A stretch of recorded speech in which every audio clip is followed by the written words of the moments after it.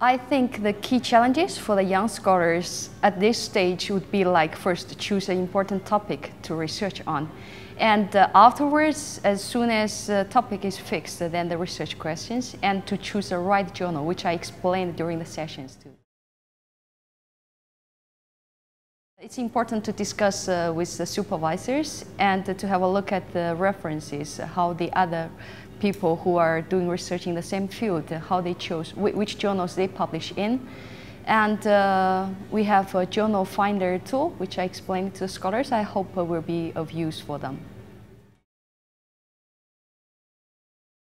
I think supervisors in general have more experience in terms of publishing, so they would have quite some experience to share with the young scholars. When I was at the earlier stage, when I chose a journal, I tend to be more ambitious.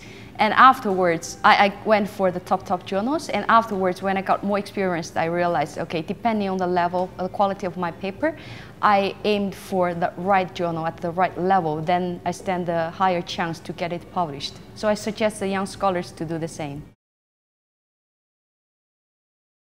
Ethics in publishing is very important. It's still problematic in many countries.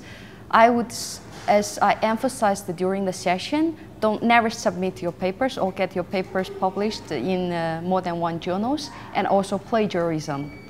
Try to avoid that. It's just not allowed in the academic world.